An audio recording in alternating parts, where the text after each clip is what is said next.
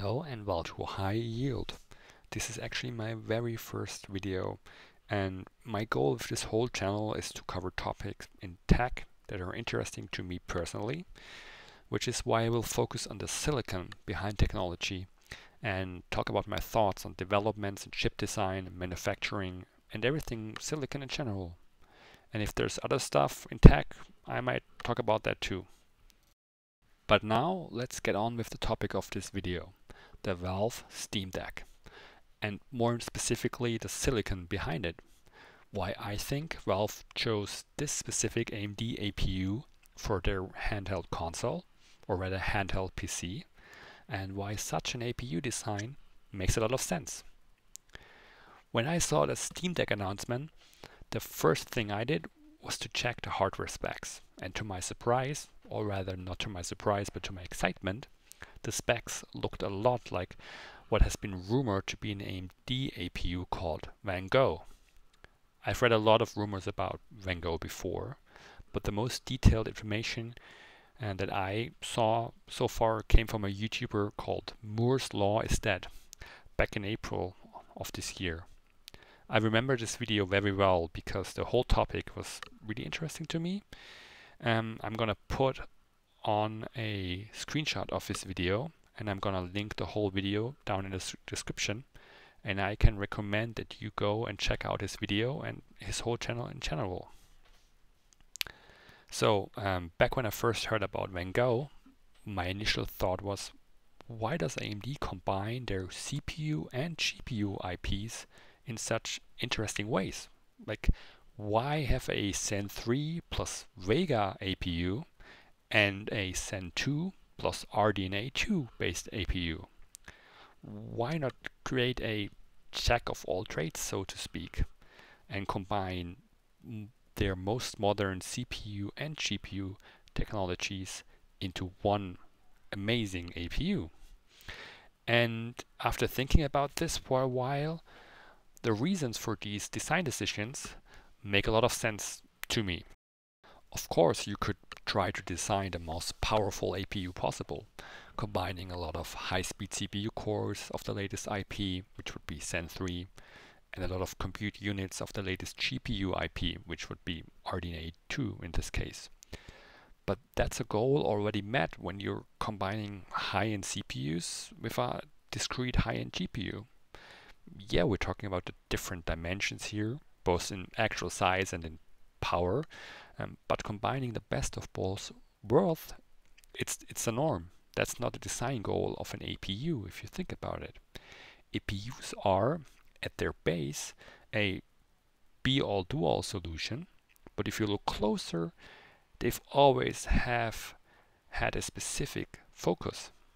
The initial idea behind this concept was to add a lower spec integrated GPU into a CPU, so all those consumers who did not need a lot of GPU power, besides the basics of running a simple display and maybe helping with some video codec playback, they could just get a single APU and avoid adding a discrete GPU into the system, because a discrete GPU adds extra costs. It takes physical space, it adds extra power, and if you don't need that, you want to avoid that. Before APUs appeared on the market, we had sometimes iGPUs integrated in motherboards. I remember back in the day you could buy motherboards with different iGPUs and for specific sockets. So the APU was just the next step in the evolution. In this initial idea, the focus is on the CPU, and the GPU, while not an afterthought, is just a sidekick. It's there to help and cover the most basic functions, so the computer can actually run. But then again, why doesn't AMD just add the most modern GPU IP into all their APUs? RDNA is more modern than Vega. Why offer Zen 3 plus Vega APUs in the first place, like the Ryzen 7 5700G? There are a couple of reasons for this. It has to do with space. that equals die size, with development costs, with engineering decisions, and I think it makes a lot of sense. Vega is a highly optimized IP, especially when it comes to its implementation into APUs. AMD can pack those Vega compute units very dense, so they don't take a lot of space. The AMD engineers have a lot of experience implementing Vega into APUs. The building blocks already exist. And the greatest weaknesses of Vega, especially when you think about Vega's discrete desktop GPU appearances, like Vega 56, 64 or Iridium 7, their greatest weaknesses are basically disarmed when Vega is implemented on an APU level. Let me try to explain. You might think of Vega as a power-hungry architecture, but that's only the case well outside of its sweet spots concerning compute unit size, compute unit amount, clock speed, and it goes hand in hand with the process node too.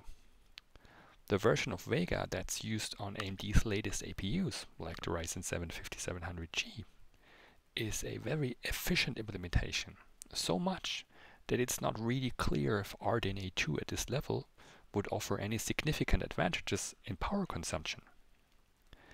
The second issue that Vega was plagued with, when you look at the desktop variants and graphics core next in general, is CU utilization.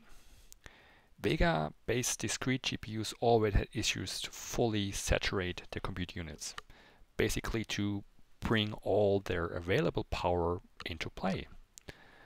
But with only 8 compute units on a design like the 5700G, this also isn't a problem for the scheduler in the Vega-based APU. And most importantly, AMD already has the building blocks for an 8 compute unit Vega iGPU in their back pocket. They only need to implement it, and they have experience with implementing it. It's a very space efficient design, and when you look at the APU from an engineering perspective, and also from a cost perspective, it would be a failure if you concentrated your engineering efforts on the GPU part, when the focus is actually CPU performance. In a nutshell, Vega's APU implementations are a lot better than you think if you compare them to the desktop counterparts, because they avoid a lot of the issues that Vega had in the desktop space, and they're a lot more efficient than the desktop counterparts due to avoiding these issues and the optimized process they're built on. Plus, the implementation of Vega in the current APUs is actually more advanced than the Vega architecture we've seen in the desktop in the past. On an APU that focuses on CPU performance, there is just no reason to go out of your way to implement a new RDNA 2 based IP into the GPU. The design will probably take longer, the compute units will use more space, resulting in a large die size and more production costs, plus the yield will probably be lower, and nobody wants that. And you very likely won't gain a lot, if anything, regarding power consumption. The best course of action is to take the powerful 8-core Zen 3 CCX and slap on the tried and tested 8 compute unit Vega. Now looking at Valve's Steam Deck and the Gogh APU design, we can see the exact opposite. This APU uses the latest and greatest RDNA 2 GPU IP, but relies on older Zen 2 cores for the CPU.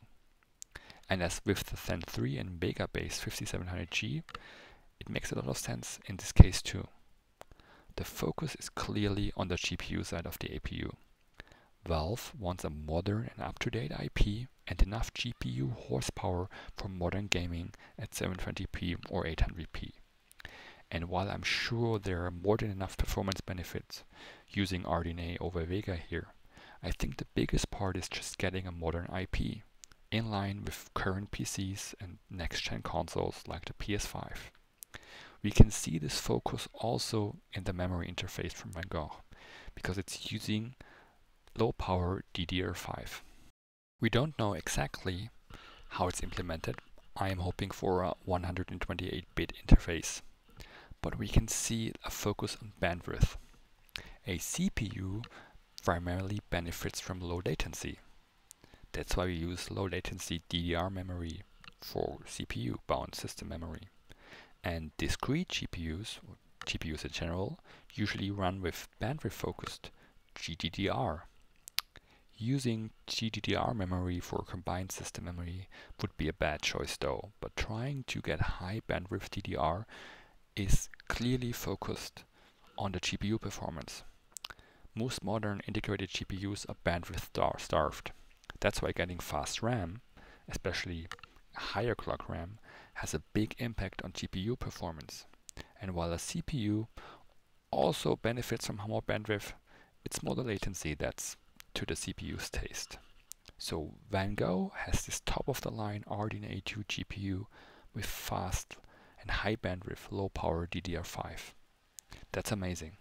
But why not combine it with the most up-to-date CPU IP, which would be Zen 3?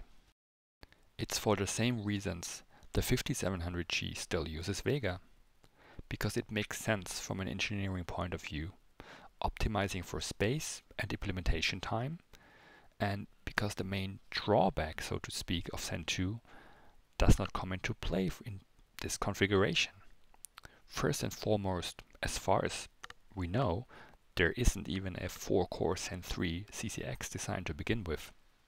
Of course, you could have used an 8-core Zen 3 design in combination with the 8-CU RDNA 2 GPU, but that would greatly increase the die size. Not only would you have twice as many cores, per core Zen 3 is also bigger, so the die size would really blow up.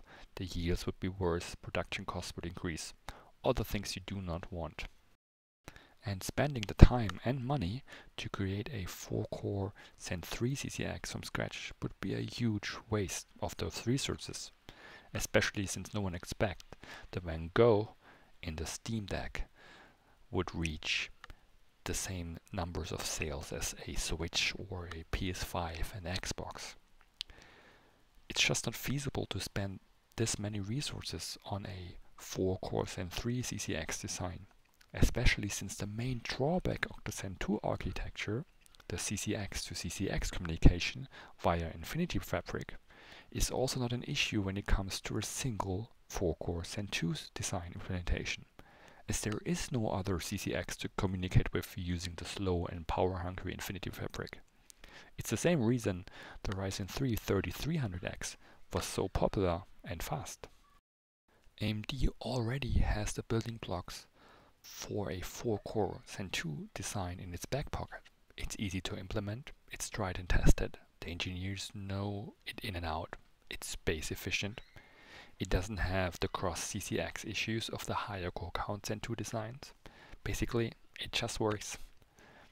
In conclusion, using Zen 3 here would take a lot more engineering and manufacturing resources, and that would be in no way justifiable for the expected performance returns when going with a Zen 3 design. I think Van Gogh and the Stream Deck are both really interesting products. Van Gogh's design makes a lot of sense when you think about the engineering goals and the manufacturing process. For me, the base version is the most exciting one because it's actually really cheap when you consider what you get for it. I tried to build a similar system here in Germany, and not considering the form factor, of course, it's not possible to get such strong hardware for this price.